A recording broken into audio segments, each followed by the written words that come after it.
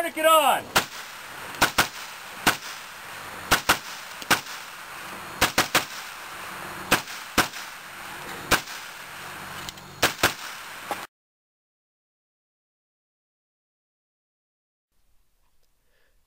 To store the SOF Tactical Tourniquet, first ensure the safety screw is loosened slightly.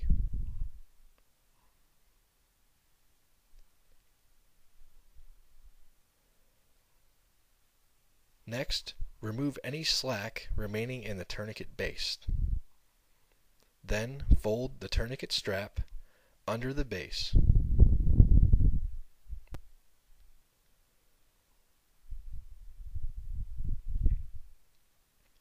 Rotate the windlass a quarter turn and fold the tourniquet onto itself.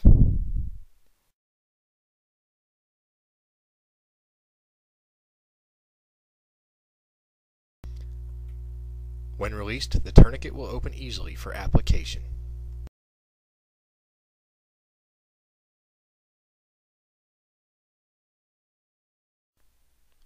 For one-handed application of the SOF Tactical Tourniquet, first open the tourniquet, exposing the loop of webbing.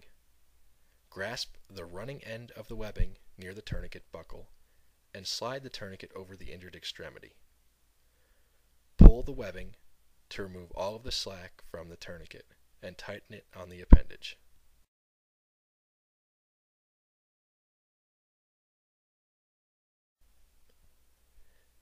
Twist the metal tourniquet handle or windlass until hemorrhage control has been achieved.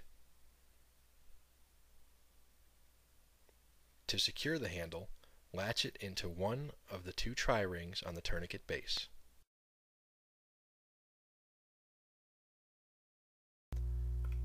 Tighten the safety screw to prevent accidental loosening of the tourniquet during tactical movement.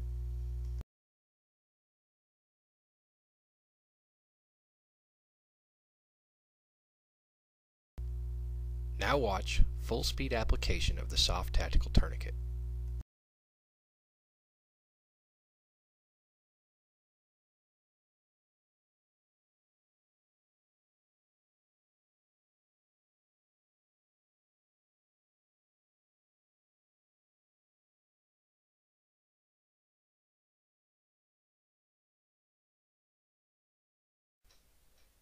Severe extremity trauma may prevent you from slipping the tourniquet past the point of injury.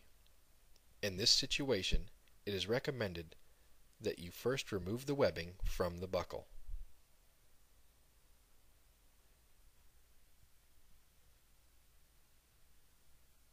The tourniquet base can then be placed on the injured limb, and the tourniquet strap can be routed around the extremity.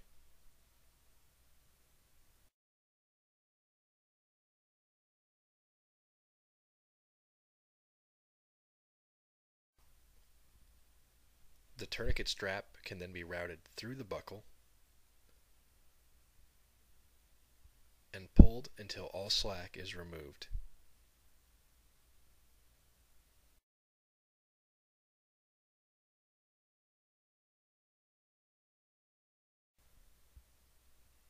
The tourniquet handle is then twisted until hemorrhage control has been achieved. Upon achieving hemorrhage control, lock one end of the tourniquet handle into the tri-ring.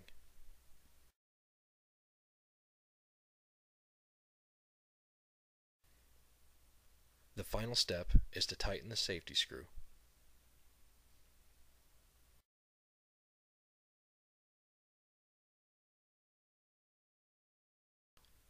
Here is a demonstration of full speed application of the SOF Tactical Tourniquet.